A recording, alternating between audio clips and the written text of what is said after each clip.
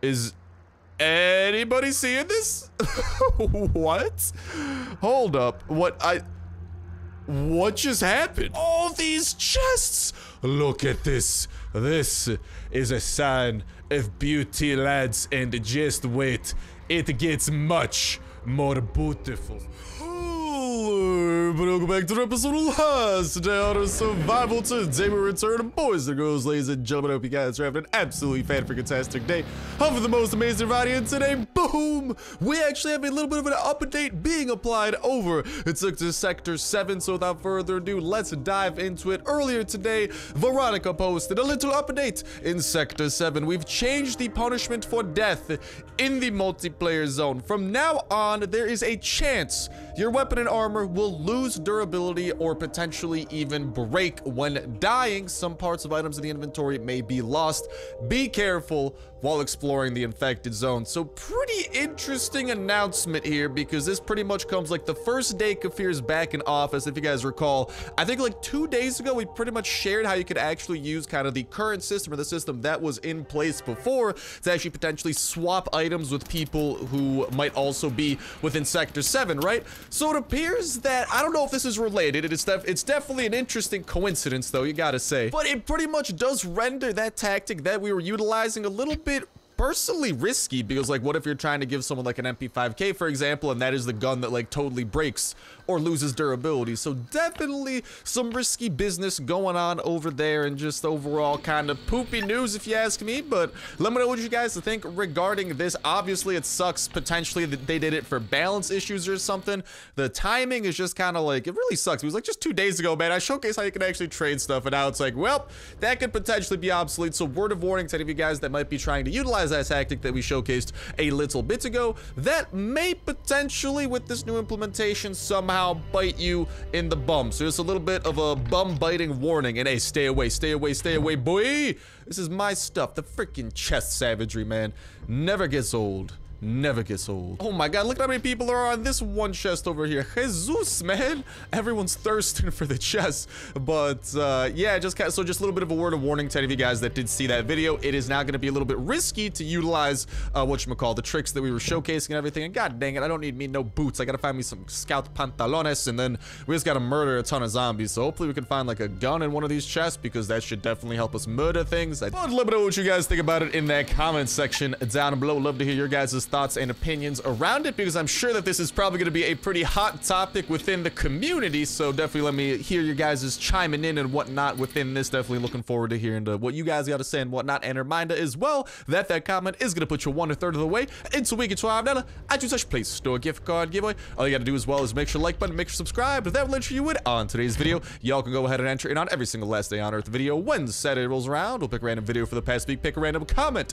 from that random video, and that will be the winner for the week. And we'll kick off a new weekly giveaway that exact same Saturday as well. So make sure you stay tuned with that notification bell to stay up to date with all the latest and greatest of Last Day on Earth information. As soon as anything new is coming out, we are always spreading that info straight to your guys' eyes and ears. Not to mention that we are oftentimes breaking down that info, connecting it with information released in the past. Stay away from my chest. Oh my god, they actually kind of helped me take that person. And then, okay, they're still gonna try to swoop in for the chest over here. Ah, give me that. Okay, we got a pistol. That's kind of what I was looking for over here. At some point, we're going to need to get like, we got to, so here's the poopy thing. We need to make sure that we could grab a pair of pants when the time comes, because that's exactly what we need to find.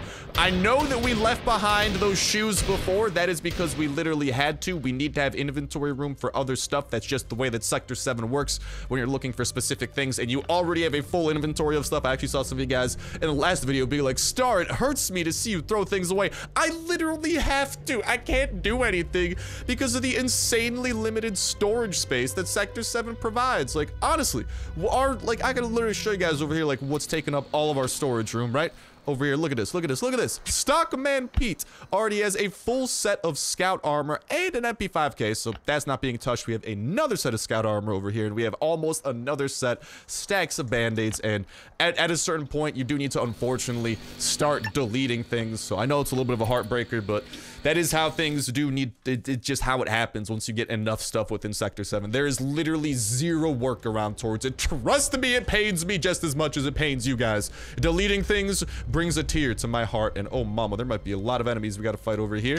Oh, cheeky, we snuck on in. God dang it.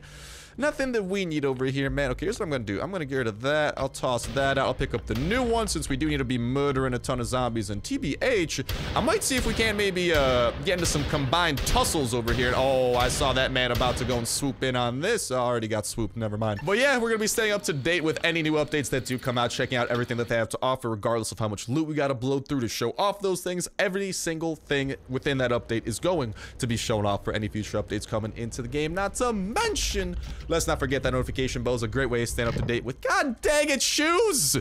Why'd I have to get shoes? No, that is not how you stay up to date with shoes, okay? I cannot get you the latest news on the newest pair of sneakers coming out, unless maybe it's a new pair of sneakers coming to Last Day on Earth, in which case, I got you, boy. I got you. God dang it, I do not got the chest that I'm looking for, though, in this goddamn pair of pants. I found 3 freaking boots and not 1 pair of pantalones.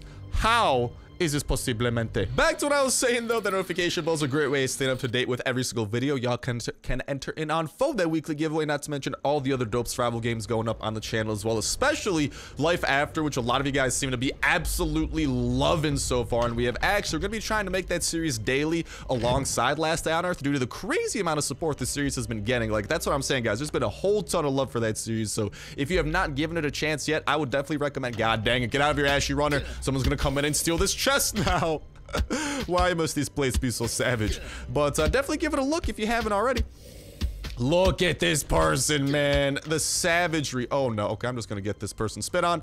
There we go. Okay, they probably, did they get pantalones? I don't know, but now I'm being the one attacked by a spitter. Okay, I'm gonna evac this zone as well. Not trying to deal with the spitter when I have no weapons within any of my hands. Woo! There we got the pantalones and we are done with this beauty. But another potential solution, after that immense hype of finding a pair of pants, I know. But another solution that I think could work and something that hopefully they'll implement is, you know, if someone's trying to steal your chest, you should be able to fight that person. I think having PvP zones implemented might be a decent solution to this problem, because then if someone's trying to steal your chest, well, while they're trying to open that chest, you just go ahead and pump them full of some bullets here or there, bada bing, bada boom, pow, pow, pow, and then they drop dead, you get their loot, and you get their chest. I think that could be a good way of doing it, but also given kind of like the little bit of latency and little like miniature lag that's kind of present between like firing your shot and like seeing damage actually happen in game. I do think that they need to get that ironed out before they add in PvP zones. Otherwise, PvP zones are going to be a mess, because like if you guys imagine like, you know, that like little bit of lag as we attack a zombie, well, the thing is the zombie's like constant on the server, right? But if we're attacking a player, you know, like what we're seeing might be due to that like little lag that's present that hopefully we'll be able to get fixed absolutely ASAP. Due to that, like it might just like lead to really desynced PvP battles. So definitely something that does need to be corrected before PvP gets instilled as a solution. But let me know your guys' thoughts around it in that comment section down below. I'm gonna prepare for this raid and I will talk to y'all in a sec. And okie dokie, boys and girls, I am prepared for raid. Let's go fill up on the gas of this. Let's actually go and put this water away into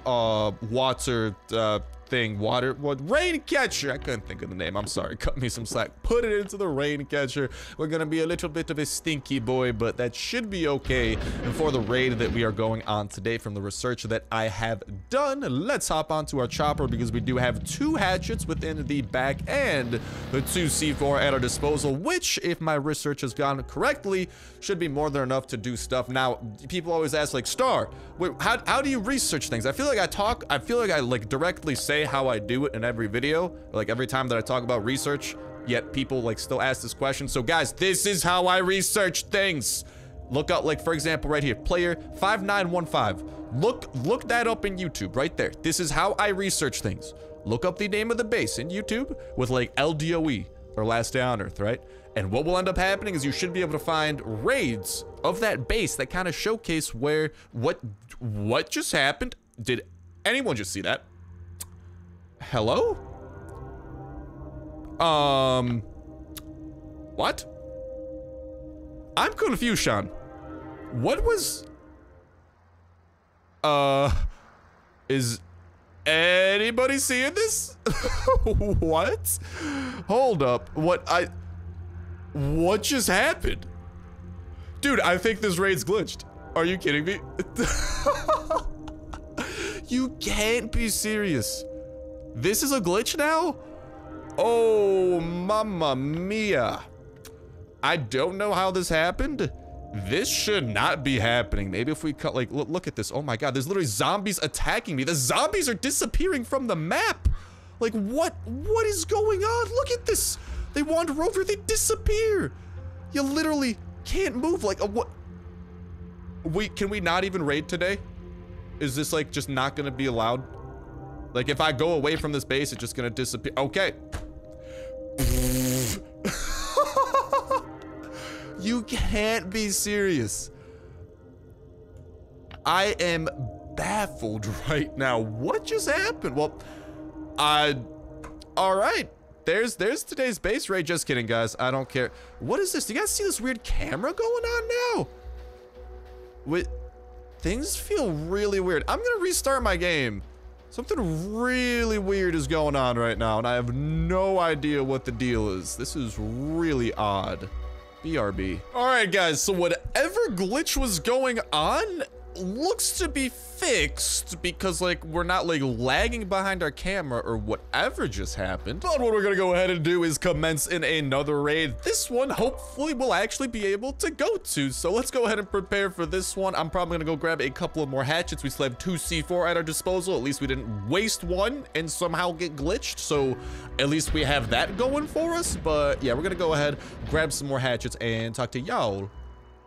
And ladies and gentlemen, from doing a little bit of research into this new base, let's really cross our fingers this glitch doesn't happen, because this base is about to be infinitely more lit than the first one. Because that first base, after researching it, I think it was literally one chest within a stone wall.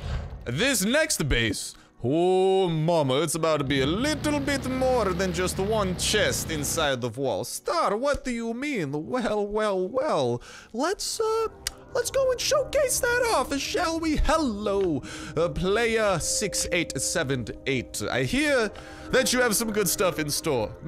I like when stuff is in store, because then I take it from the store into my backpack and then go and store it into my base. This is gonna be a great place to do exactly that. I hope you guys are hyped for a dope raid, because I believe this is going to qualify as one from looking into it. So now I do believe that there's actually going to be a turret. Yep, that's a turret right there. Okay, so there's gonna be a turret over there that we do need to kind of concern ourselves with just a little bit. What we're gonna want to do is actually break in, take out the turret. Obviously, that's gonna be a big one. I think breaking in through here should actually be a pretty good spot, because there is going to be a redonkulous amount. God dang it, I didn't mean to get on the chopper. I meant to look at the back of it. There's gonna be a redonkulous amount of chests within this base, which is why we don't want to unnecessarily break any that we don't need to, and we should be able to access the entirety of this base, if I'm not mistaken, with the help of one C4. So bada bing, bada boom. In we go. Let's skedaddle our way over here to the back of Mr. Turret. Hello, Mr. Turret. How are you doing? I equip my katana. I bring death to you. Luckily, this turret is not smart enough to turn around. This turret's like, oh, what's that itching sensation in the back of my modules? Oh, person hitting me with a katana? Can't be. No way. I'm just gonna continue looking around like absolutely nothing abnormal is happening.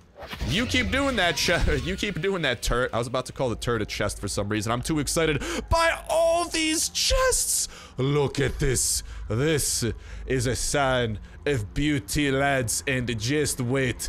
It gets much more beautiful. So if I'm not mistaken, I think this chest is going to make us incredibly happy. I am freaking correct. That's one VSS. Tally her up. That's a bunch of angry zombies. Tally them down 6 feet under the ground.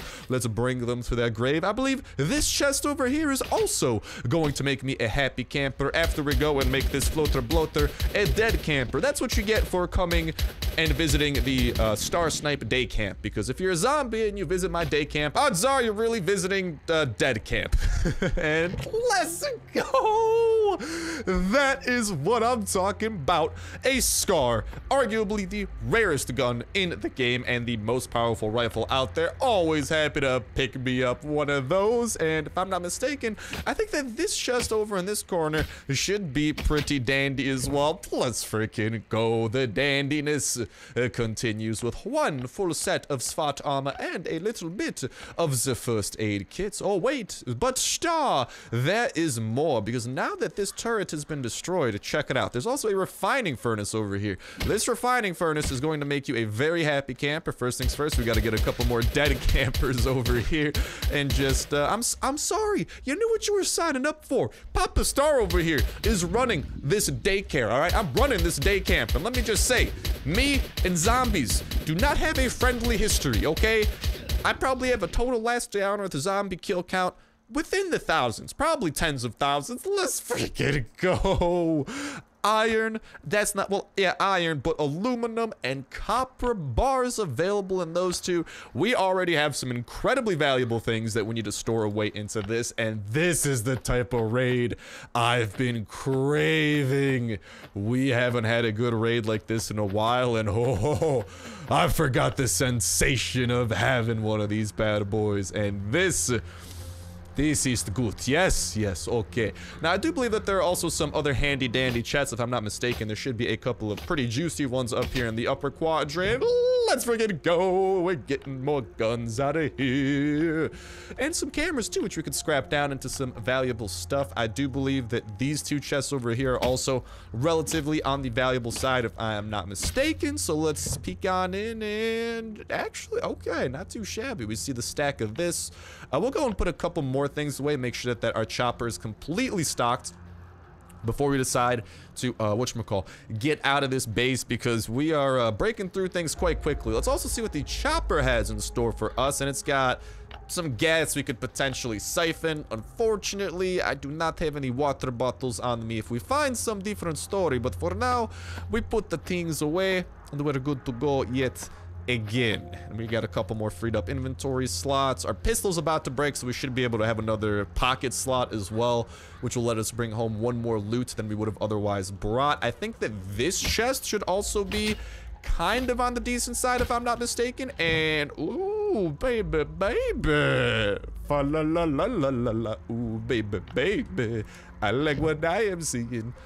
I can go ahead and collect a little bit of aluminum wire, of which I think that there should actually be some more within this thing right over here, known as the furnace. We got 8 mo coming our way. Whoop, whoop, whoop, whoop, whoop, whoop. We got some fast biters coming our way as well. Let's make sure to go ahead and bring death to these fellers as well. And then we're gonna have a ton of, not a ton, but we're gonna have a couple of toxic abominations coming our way as well. I probably should have put the M16 away instead of that other pistol. I'll probably go and change that. For some reason, my mind totally blocked out the M16 apparently.